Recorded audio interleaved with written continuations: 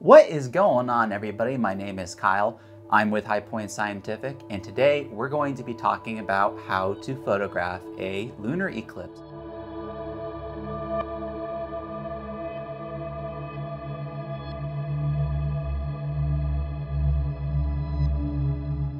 Now, there's a lunar eclipse coming up on the morning of November 19th, 2021, and hopefully this video will be uploaded by the time that lunar eclipse actually occurs, but we'll be actually live streaming the lunar eclipse at 2 a.m. Eastern Standard Time. But this video is going to be a general overview of how you can photograph a total or partial lunar eclipse. We'll be going over some of the different tips and tricks that I've learned from calculating the correct exposure to using proper software to be able to automate your eclipse photography, as well as some simple post-processing of your photographs of a total lunar eclipse with a DSLR camera. So let's talk a little bit about what a lunar eclipse actually is. A lunar eclipse simply occurs when the moon passes behind the Earth's umbra or shadow. This only happens a few times a year. The reason it doesn't happen every full moon is because the moon's orbit is inclined roughly 5 degrees to the ecliptic. Eclipses generally happen in seasons. The November 19th lunar eclipse will be followed by a solar eclipse in December. However, that will only be visible to those in the South Pole.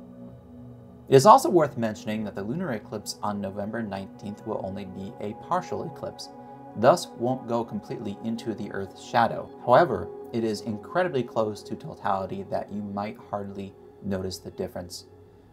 A lunar eclipse occurs in stages. The eclipse begins when the moon first touches the Earth's shadow, also known as C1 or contact 1. The eclipse reaches what's called totality, or C2, about an hour later. During this process, you'll see the moon gradually appear to diminish in the sky as the eclipsed portions begin to turn red. You'll also notice more stars appearing in the sky, and from personal experience I can tell you that is spectacular to see.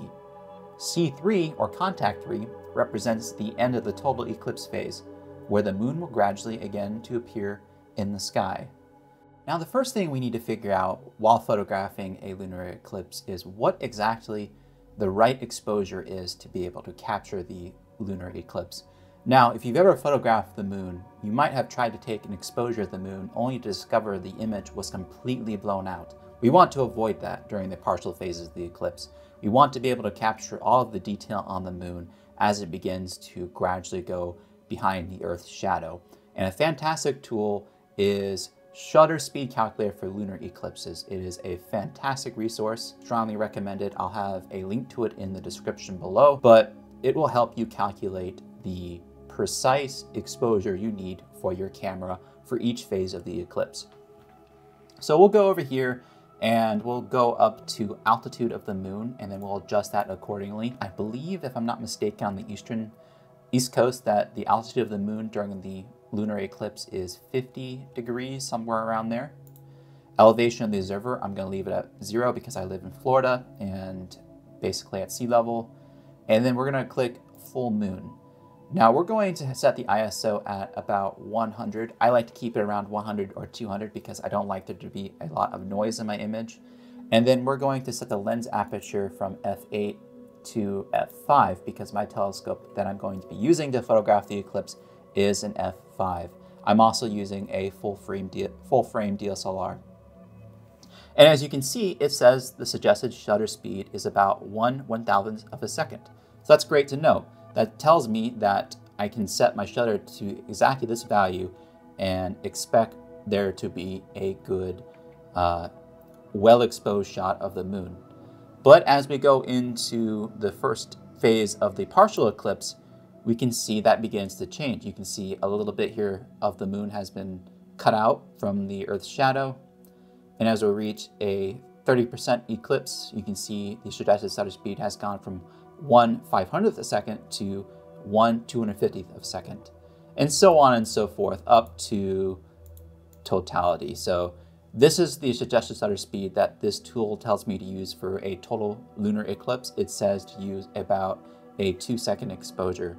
And this is absolutely great to know because we can use this and we can be able to already know what shutter speed is necessary to be able to calculate a good shot, well exposed of the moon. So when you're watching an eclipse, especially if it's your very first time, you don't want to be sitting here behind your camera lens trying to figure out the right settings. You want to be able to use this tool to be able to tell you what settings you can use. So the next step in photographing a lunar eclipse is actually using the software to be able to create a loop of exposures for the eclipse. Now, keep in mind, we already have calculated the right exposures to take for the lunar eclipse. So the reason we want to be making a script is that your entire eclipse session is automated so that you can photograph the entire eclipse. With a script, you won't have to worry about adjusting your camera settings, and you can enjoy the eclipse with your own eyes. And DigiCamControl is a fantastic piece of free software that will control your Nikon or Canon, and I believe Sony as well, DSLR, with a simple USB cable. So it is fantastic, free, and I believe open source, and a great piece of software to use for your astrophotography. But the reason we want to be using DigiCamControl, today is because of its ability to create scripts. So what I'm going to do is I'm going to go up to File and then go over to Plugins, and then I'm going to go down to Tools and then click Script Execution. So what I've created here is a script based on the values that I created using that shutter speed calculator tool from just a moment ago. And you can see what I've done here is I've created two different loops, each with an ISO of 100. And for the partial phase, I have the value set at 1/500th of a second, and I have a loop count of 12 with a wait time between each exposure of 300 seconds. So this means this should be roughly an hour worth of exposures, which is roughly the time it takes for a partial lunar eclipse to enter the total phase or contact 2. And then I have a second loop here for just the totality itself. Again, a 2-second exposure, a loop count of 12 with a wait time of 300 seconds between each shot. So that is about an hour's worth of exposures.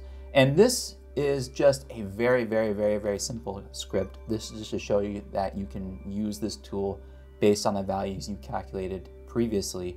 But there's a lot more you can do here.